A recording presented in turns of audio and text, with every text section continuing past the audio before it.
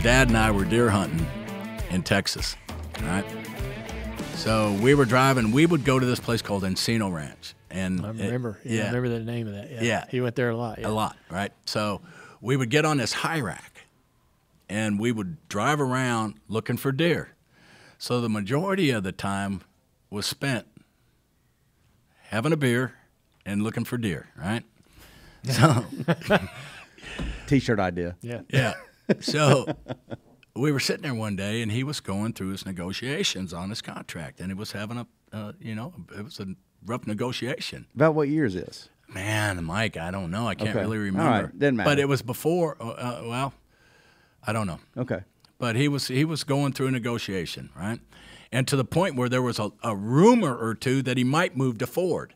What? Right? Yeah. So anyway, he was like, I ain't moving to Ford. But somehow or another, when he went to the racetrack, you know how you get rental cars, the only car left was a Ford, and he showed up in a Ford, and that started it all, right? I got you. So, so he wasn't going to do that. But anyway, we're sitting there talking, and he's telling me, he's going to get it done, but it's tough right now. And I said to him, hey, why don't you just go drive for yourself? He goes, no, we're not ready to win. I said, what are you talking about? He goes, we're not ready to win. He goes, I'm not leaving. Let me tell you something. He goes, you never leave a winner to go to a loser. RCR is a winner. We're proving it. DEI is going to be a winner, but they're not a winner yet. So you never, ever leave a winner to go to a loser. Never. Well, I'm sitting there, and I told him, I said, hey, let me tell you something. I'm going to have to leave a winner to go to a loser. And he goes, no, you're not. And I said, the only way I'm ever going to get a chance to manage in the big leagues is I'm going to have to go to a loser. And that's the only way I'm going to get my shot. And he goes, no, you're not. You're going to stay right there in Atlanta, and you're going to take over when Bobby retires. I said, Dale, Bobby's not retiring for 10 to 12 years. He said, I don't care. I said, listen, I'm going to have to go to a loser. He grabbed me and pulled me over to his face. And he said, Ned, you never, ever leave a winner to go to a loser. Do you understand? You never do it. Well, I was done with this conversation. Okay, yeah, I get it, right? I get it. So in 2002 is when this happened, right? Yeah. So the first time I get this job, I put on this uniform, and all I can do is hear your dad in the back of my head like, what in the hell are you doing, right? What in the hell are you doing? And it went on like that. I had a picture of your dad in my office, and it was one of those pictures that wherever you are in the room, he's looking at you, right? Yeah. It was one of those. We would come in after losing a tough game. I'd throw my lineup cards on the table, and I'd look up, and he'd be staring at me. And I mean, if this happened once, it happened 100 times. I'm like, what the hell are you looking at? Because I could hear him. I could hear him, right? So it was a little bit tough for me to do that. Yeah.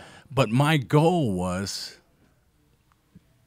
to go from a winner, go to a loser, and make it a winner. Yeah. And we were on the verge of doing that in Milwaukee, and it didn't work out, but we got there in Kansas City. So when we made that last out in the World Series in 2015, all I can think about was your dad. Really? That's it. See, Dale, I left a winner, I went to a loser, and we made it a winner. And I just knew how proud he was going to be, at that time. So that speaks to the profound effect that he had on you. And let's learn how y'all met. So when do you remember the first time you and Dad crossed paths? Yeah, absolutely. I had lived in Mississippi, and Jody Davis and I came up together in the Mets organization, right? Jody was a year behind me. So Jody was from Georgia. I'm from Mississippi, or my wife's from Mississippi, right? And we loved to deer hunt. So we would talk about deer hunting all the time. And in 1975, I get traded to the Milwaukee Brewers. Jody gets traded to the Cubs, so we kind of split that way, right? Well, Jody's career was much better than mine. Jody was a first-string catcher. I was a second-string catcher. But back in the mid-'80s, the 86 or 87, right in there somewhere. Jody signed as a free agent with the Atlanta Braves, and now I'm with the Braves, right? So we're kind of back together again, and we're talking about hunting. And Jody's coming to Mississippi to hunt, and I had this place. One of my best friends was a timber buyer, and the guy that owned his lumber mill was a guy by the name of Warren Hood, and he had a fantastic place to go hunting, right? I mean, just a phenomenal deer hunting place. I always wanted to go give it a shot. Found out the guy was a huge Dale Earnhardt fan, right? So I didn't really know your dad from Adam at that point. Mm-hmm. So went to spring training, and I'm talking to Jody, and I'm trying to get in. I want to hunt this place, right? Mm-hmm. So I said, hey, you guys got to come. If you bring Dale, we'll be able to hunt this place. This place is a really cool place, right? Yeah. So he's like, okay, all right. So he talks to Dale. Well, they set it up, right? Yeah. So the winter comes along, and Jody, we're getting closer, and we're getting closer, and Jody calls me, and he goes, hey, okay, we're coming Tuesday. And I said, okay, cool. We got everything set up. We got stand. This is going to be a blast, man. We're going to have fun. He goes, hey, let me tell you, this guy, he's a little different now. What does he mean? He says if he don't like where he's at, he'll get up in the middle of the night and go home. He'll leave, right? So I'm like, Jody, the hell with it. No, forget it. No, I'm not playing this game. I'm not doing that. I'm not. And he goes, no, it'll be cool. It'll be good, right? So I've got this mindset, okay, who the hell's coming in here, right? So sure enough, they fly the King Air in, and we absolutely had a blast. I mean, we hunted for like 4 or 5 days. Dale went home, came back the next weekend, and we hunted again. And from that point on, we just hit it off, and we just became good friends. And it was all for the love of the outdoors, I think, together. And, the cool thing about it was when you sit back and think about it, and I think this was why Jody was such a good friend too. The more you were around your dad, it just seemed like everybody wanted to compete with him, because he was the intimidator, They wanted to catch the biggest fish or shoot the biggest deer. And, I made a point that I'm not competing with this guy. We're going to be friends, but if he kills the biggest deer, that's fine. He catches the biggest fish, that's fine. If we're standing in the urinal, he pees longer than me, that's fine. I don't care, right? We're not going to compete. And I'm not going, to deluge him with racing questions. And he didn't deluge me with baseball questions. He was a Braves fan. Yeah. And it was just, it was just a great relationship, between the two of us. And I think the education, watching him, somebody told me one time, if you want to be successful in a field, find the person that's the most successful in that field and do everything exactly the way that he does. And that made sense to me at that time. Now, I knew that I wasn't a race car driver, right? But I knew that he was a champion, a champion's champion, and had to try to figure out what made him tick, right? So some of the questions I would ask him was like, who's your friends in racing? And this was late 80s. And he goes, I ain't got no friends in racing. What do you mean you ain't got no friends in racing? He goes, I ain't got no friends in racing. You got to have friends in racing. He goes, let me tell you something. I don't ever want anybody to look in their rear view mirror, see the black 3 behind them, and think for an absolute second that I'm their friend. And that was his mindset, back in those days. It was that he was going to give no quarter. He wasn't going to let up to anybody. He wasn't going to give anybody a break. And I started to understand his mentality on, what it took to be a champion. Now, his idea of what it took to be a champion was a lot different than mine, right, at this point. And I thought it was cool because in baseball, it's tough. And in racing, you can probably understand too, because I've thought about this, the definition of what is a win, And in baseball, you play 162 games, right? You play every day. It's a failure-driven sport.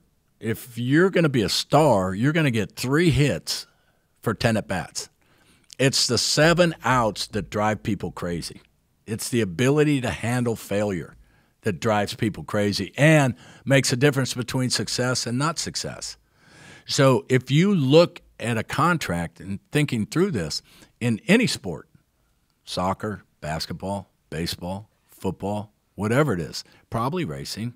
The contract states your name, your address, right? Then it's got some stuff you can't do in there, ride motorcycles or whatever, your sports. And then at the bottom it says, we're going to pay you X amount of dollars, right? So I had asked my players all the time, do you understand what the contract says? Well, yeah, I'm going to make this much money. I said, yes. But have you ever looked at it? Because the contract simply states that we're going to pay you X amount of dollars. Doesn't say anything in there about hitting 300. Doesn't say anything in there about hitting 40 home runs. It doesn't say anything in there about 120 RBIs. It doesn't say anything in there about 200 strikeouts. What the contract simply states is that we're going to pay you X amount of dollars for your very best effort every single day. So if you give your very best effort every day, that's all you can do. So you get these kids that don't understand that the 7 outs are a part of the game, and they think that, I'm such a failure. No, the way that you learn how to handle failure is to gauge yourself every single day. Are you giving your best effort? At the end of the day, and that was my one rule to my players, at the end of the day, when you walk into the bathroom, you look yourself in the mirror eye to eye, and you know if you've given your best effort every single day, that you were prepared, you were focused, you played hard for yourself, for your family, and your teammates. And if you can answer yes to all those, you've done your job. Absolutely done your job, right? So go home, get a good night's sleep, come back and let's do it again tomorrow.